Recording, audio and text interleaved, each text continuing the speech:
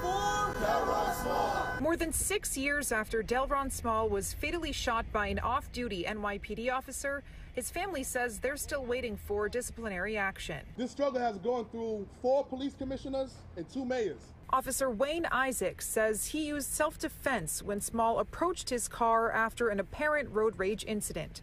Isaacs shot Small, who was unarmed, 3 times.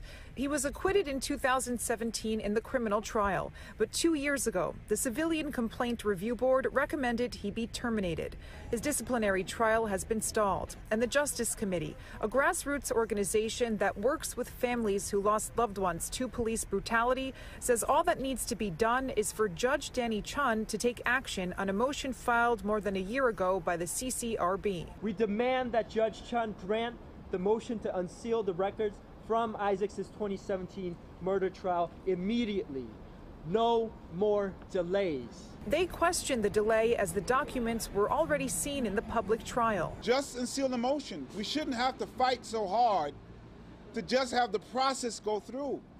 This process always seems to get jammed up, particularly when there are police-involved shootings. Officer Isaacs is still active with the NYPD. We've lost justice already. We're fighting for accountability. He was murdered in front of his son, who was 4 months at the time.